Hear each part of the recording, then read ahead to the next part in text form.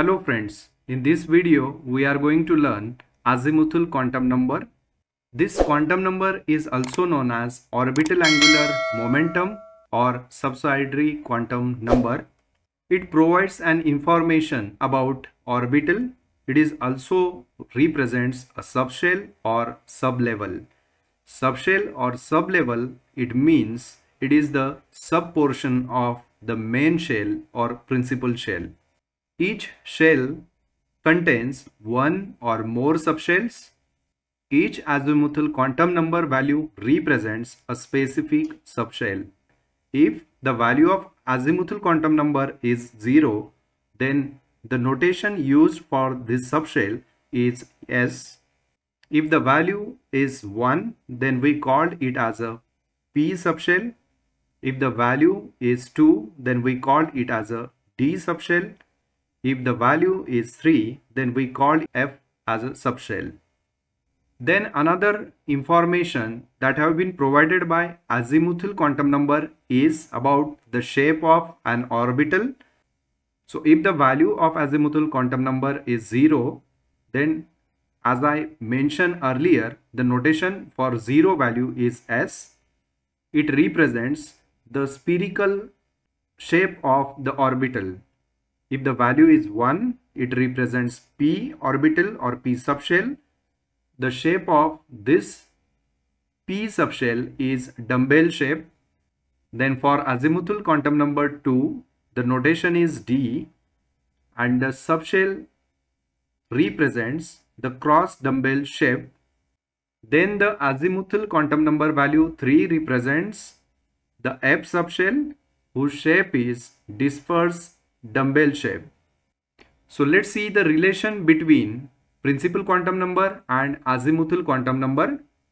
If the value of principal quantum number is n, then the values for azimuthal quantum number ranges from the value 0 to n minus 1. Let's consider if you take the value of n is equal to 1 according to the formula of L is equal to 0 to n minus 1. It means the value of azimuthal quantum number ranges from 0 to n minus 1. According to this formula, the value of L can be calculated for this n is equal to 1 as 0 to the value of n is 1. Therefore, 1 minus 1 is equal to 0. That means only one value is possible for n is equal to 1, that is 0. So in this way we can calculate the azimuthal quantum number value for the given value of n. So if the value of n is equal to 2, then the value ranges according to the formula L is equal to 0 to 2 minus 1 is equal to 1, means value ranges from 0 to 1. It means L has value 0 and 1. So similarly we can calculate for n is equal to 3 the value of L according to the formula as mentioned above. So the value ranges from 0 to 3 minus 1, it gives value 2. It means the value of L ranges from 0, 1 up to 2. So in this way we can calculate the value of azimuthal quantum number from the principal quantum number.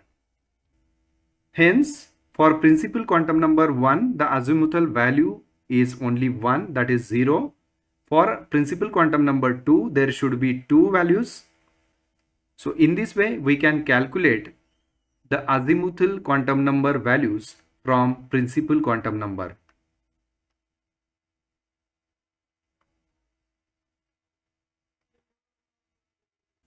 Let's understand the notations that have been present in the given subshell values. So according to this formula, we have calculated the value of azimuthal quantum number. So for n is equal to 1, as we have calculated, only one value is possible, that is 0. It represents S as a subshell. Principal quantum number is 2. Then it has two values, 0 that represents S subshell, then 1 that represents P subshell. Then for 3, there are 3 values including S, P, D. For 4 principal quantum number, there should be 4 values, and that presents the notation S, P, D and F.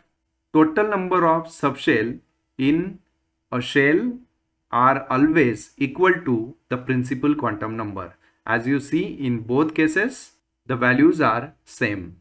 So let's see the presentation of quantum numbers. So initially we have the principal quantum number that represents the value of n is equal to 1, n is equal to 2, n is equal to 3. We called it as a KLM shell. So let's consider only one shell, that is M shell, having principal quantum number is equal to 3. That M shell has subshell that have been calculated using this formula. So we get 3 values, 0, 1 and 2. Then 0 value represents S as a subshell, 1 value represents P as a subshell and 2 value represents D as a subshell. So in this way we can calculate the value of azimuthal quantum number, and we can find the notation of the azimuthal quantum numbers. Thank you for watching this video.